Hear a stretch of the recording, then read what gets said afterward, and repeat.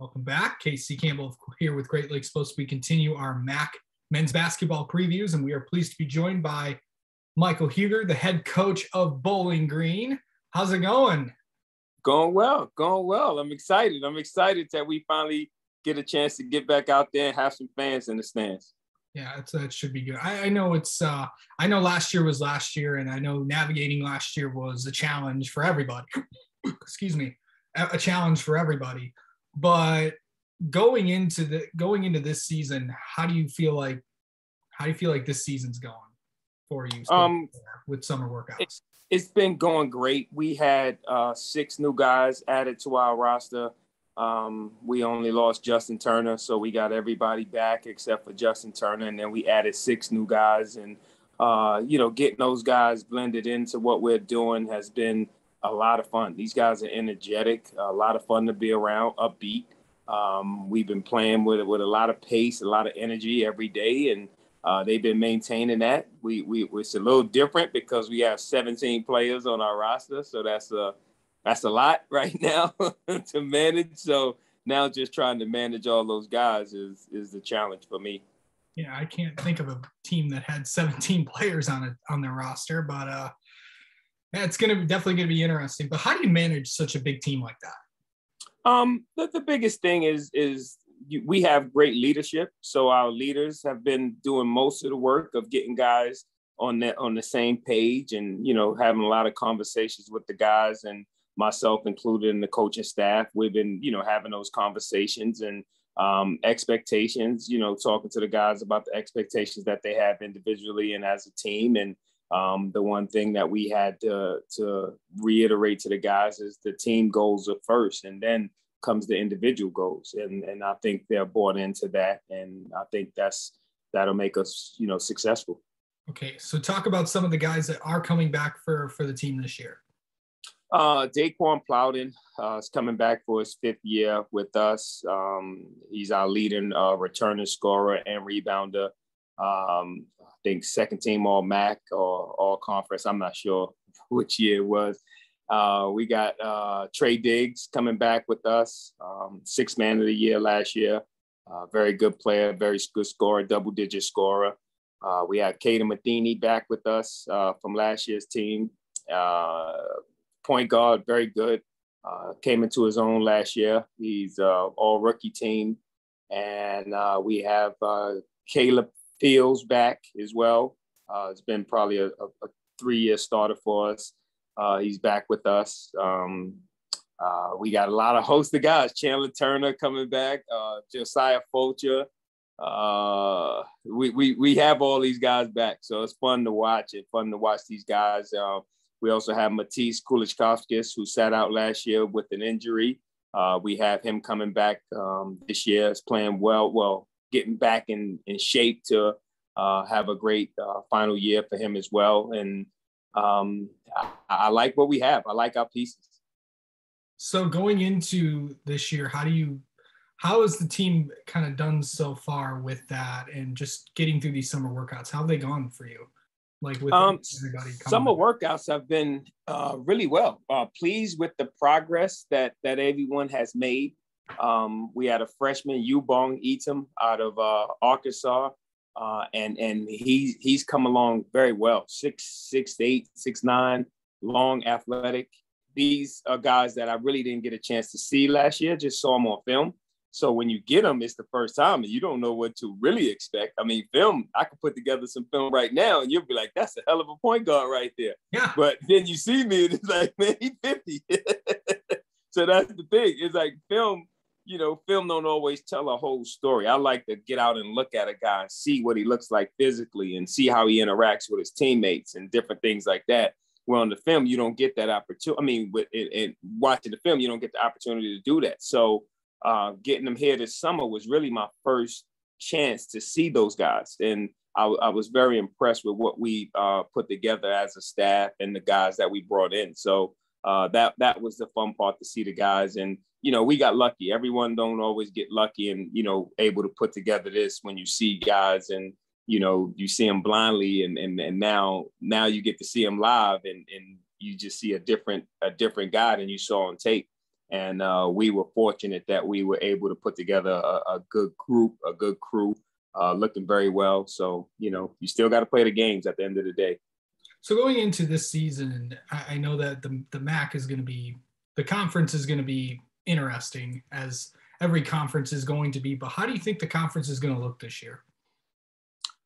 I think we're going to be strong again. We've been strong the past, since I've been here. So the 7 years I've been here, we've always been a top 10, top 12 conference since I've been here. So I don't think we've gotten to 12. I think we've always been around that 10, between 9, 10, 11 since I've been here. And, I don't think this year will be any different. I think we'll be tough. I think our non-conference schedules for all of the schools are getting better, and we're playing great competition.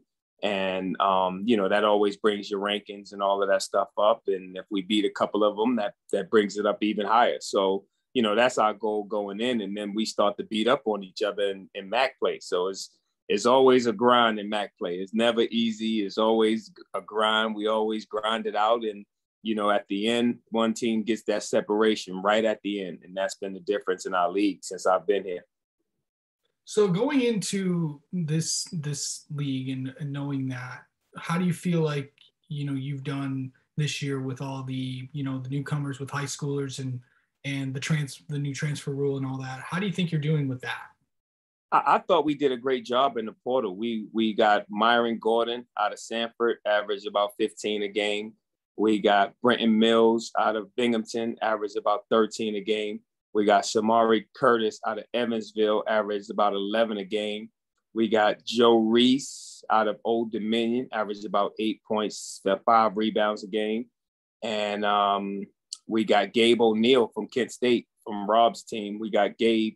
He averaged about 4 and 4 for Rob last year. And then we had the freshman Yubong Eatum out of Arkansas. So I think with that group, I thought we did a real good job with the portal, and you never know in the portal. It's just like, you get kids out of the portal sometime, and you don't know what you're getting. So I'm always kind of afraid of going that route as much, but we didn't really have a choice. We couldn't get out last year to see anybody, so you don't really know anyway. You didn't see anybody last year because we were shut down basically the whole year.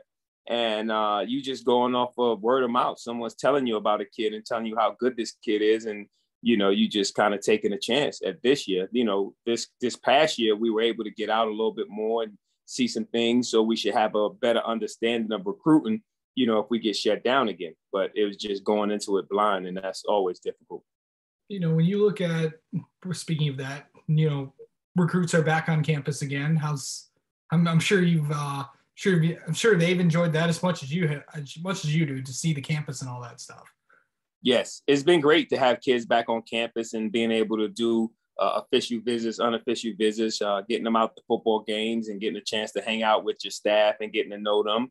And that's where we've been. And it's been fun just to get out there again. You kind of nervous though, because of so many people still not really understanding the severity of the coronavirus and all the stuff that's going on. And you just hope that it doesn't go back to where we were.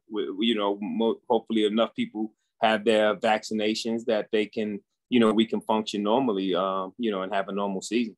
Team's 100% vaccinated, if I'm not mistaken, right? Yes. Okay.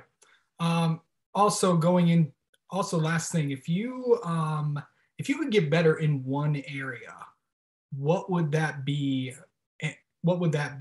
And then also, what do you want to see out of this team heading into the start of the season? If I can get better myself or my team? Your team.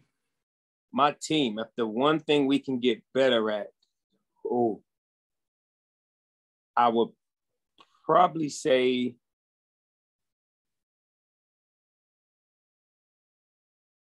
I don't know. It's kind of tough. We're doing a good job rebounding. We can score the ball.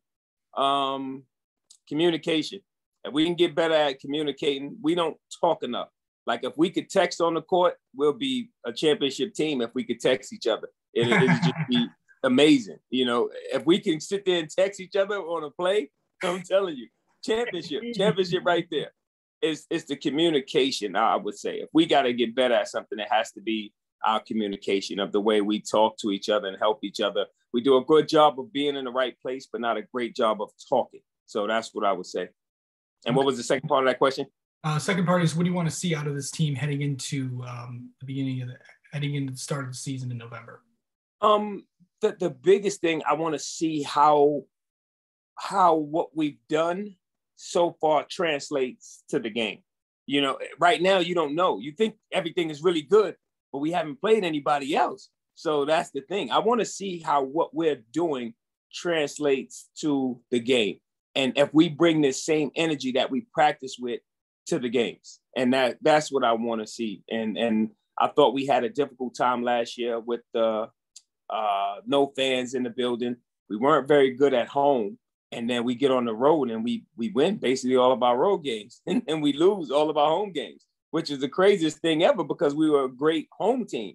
So that's the thing. And we practiced well, but it didn't translate to the court. So that's what I want to see this year. All right. Michael Huger, the head coach of Bowling Green, thank you so much for taking some time to talk with us, and good luck at the start of the season. Thank you very much, Casey. Have a great one.